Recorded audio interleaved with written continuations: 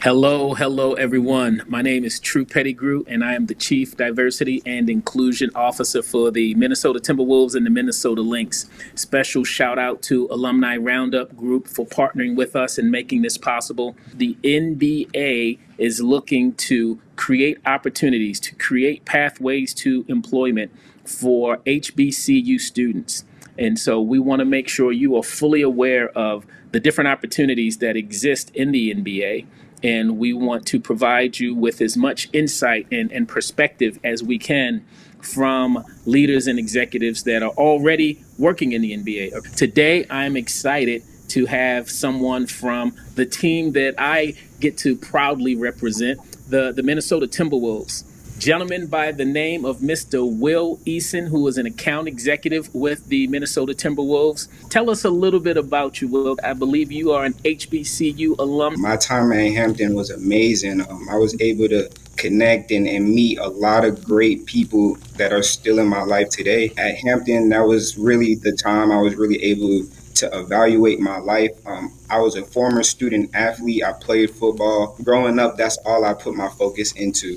And when I got to Hampton, I really realized, there's a lot more out there than football. The ceiling was pretty high for me, and I just had to, use my resources and really put in the work. First of all, I'm blessed to even have this opportunity to be sitting in this chair here with this organization underneath the leadership of people like Tru. You were at Hampton. We have HBCU students from across the country right now that are listening in on this. What's something that you would tell them that you think is important that they should be focusing on right now while they're still in school, if they have aspirations, dreams, and aspirations of working in the NBA? One, always be yourself.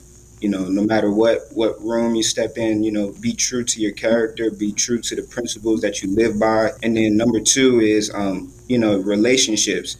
Always treat people the right way. You never know who might be able to crack a door open for you or open a door for you for that next opportunity. That's something that definitely helped propel me to where I'm at right now, is just the relationships, the people that I met throughout my life, and being a man of my word has, helped a lot of people be in my corner. And now I have a lot of resources that, I could lean on and rely on, a lot of mentors that are in my corner helping me guide and lead me to, the path of success. Thank you for sharing that, Will, man. I think that's so important, recognizing the value that you bring into other people's lives and always looking at life and the relationships through the lens of how can I add value.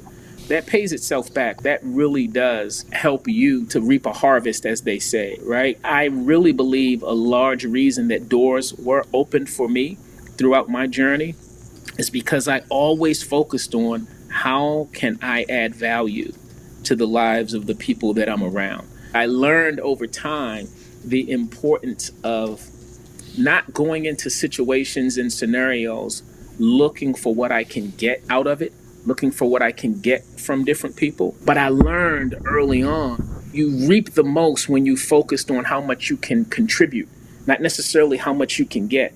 And when I started focusing on how much value I can contribute to the lives of others, that's when so many doors began to open for me.